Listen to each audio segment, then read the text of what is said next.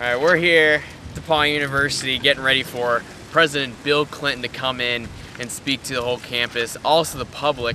But what we're really interested in is, what do students actually think about Bill Clinton coming in here? What questions do they want to be answered? What do they think that he's going to talk about? He's kind of coming in here and only staying for like 1 hour, so not a lot of people actually know what he's going to address.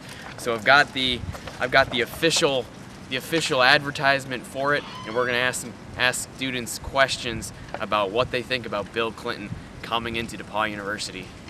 What are you excited about coming to see Bill Clinton tomorrow? Just the fact that it's the first time the president actually come to campus.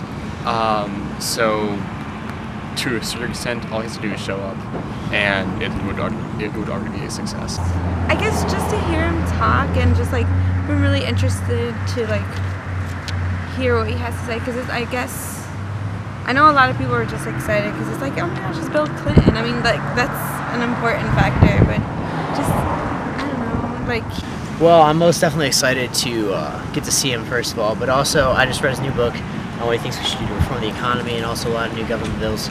So I'm really interested in hearing his views on that, as well as it's the president, for God's sakes. Yeah. What do you think is the most important thing for him to address in this short speech he's going to give?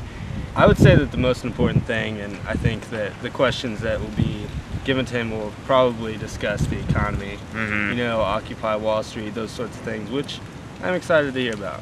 Bill Clinton, that's the president, right? Yeah. Embracing our common humanity.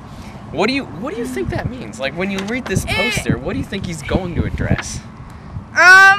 Embracing our common humanity. It probably has something to do with like a sense of openness, I guess. And the first thing that comes to my mind is confusion, because I don't really know what that means. Yeah. I would agree with anything that you said, Michael Appelgate. Upset that like we kind of have to submit our questions like beforehand. I mean, I guess like the security issue, but like, I don't know, I don't think it seems fair. Like, if he does say something, like, I would want to question, like, what do you mean by that? So. I don't really know much about Bill Clinton.